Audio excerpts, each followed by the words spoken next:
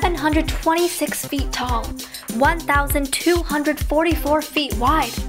Welcome to Hoover Dam.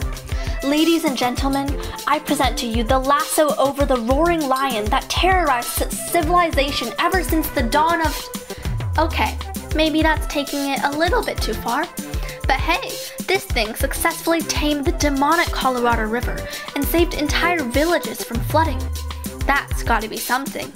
Even Herbert Hoover, the guy this dam was named after, recognizes it. Okay, am I seeing this right? The transmission towers seem a little wackadoodle. Uniquely, they're designed this way.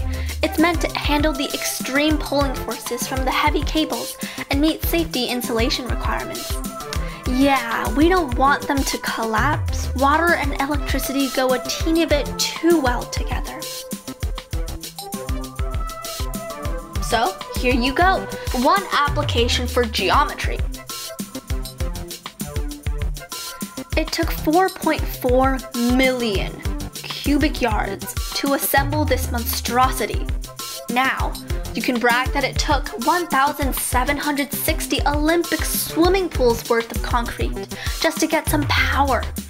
But this isn't any power.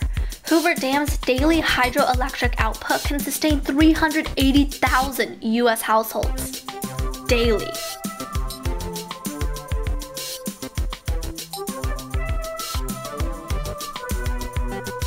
These sentinels over water are intake towers. Imagine them as huge mouths that act as big bosses. I mean, they do measure a 30-story building from the submerged base. They control how much water enters the power plant by opening and closing gates. So, here's the thing. Hoover Dam has a foot in Arizona and the other in Nevada. As you can probably see, time gets a little more fun here. To cap it all off, we got the chance to explore Hoover Dam from the inside out. Here, you can see the penstocks and pipes, which channel water from the intake tower, the big bosses from earlier on. There, the water gets sucked into the, drum roll please, generators, and its energy is no longer hydro. The deluge turns the turbines, which, like all the best scenes in Transformer movies, turns it into electrical power, which then provides the electricity we so desperately need. Gods, I was so tiny when this was filmed. Anyway, on the side of the dam are vents. Maybe the next time you go, you can see tourists like us behind them. Ever wondered how the dam is still up and running? Here's your answer.